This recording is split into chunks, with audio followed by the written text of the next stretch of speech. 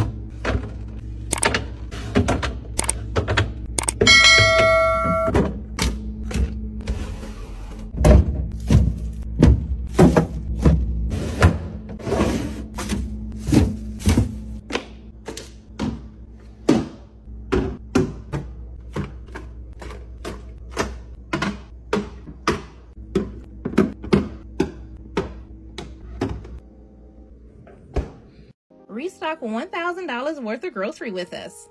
Ryan starts by steam cleaning the fridge while I rinse the produce. The most common question we get is, how often do we grocery shop? We do one big grocery haul a month, and we may go back once or twice for dairy and produce, but this stuff generally lasts us all month. Another question we get asked is, if we take things out of their packaging, how do we know when they expire? So I made a whole video dedicated to this question, as well as where do we store our leftovers. I just got this pickle container and I'm already obsessed. No more having to fish pickles out of the juice, and it can also be used for olives. And as always, all the containers I'm using came from Amazon, and they can be found by clicking the link on my profile. If you've watched any of my previous restocks, then you'll know that I swear by this egg one. It is my absolute favorite. Next, I add the kids' juice boxes and snacks into these pull-out trays that save us a ton of space in the fridge. Then I start adding all the drinks into the dispenser. They come out just as they would at a grocery store. I have these drawers for produce, and all the condiments are on a Lazy Susan. Then this is just me showing you how everything works and how quick and easy it is to access everything. Then here are both doors to the refrigerator as well as our freezer. Make sure you come back to see how we restock the pantry.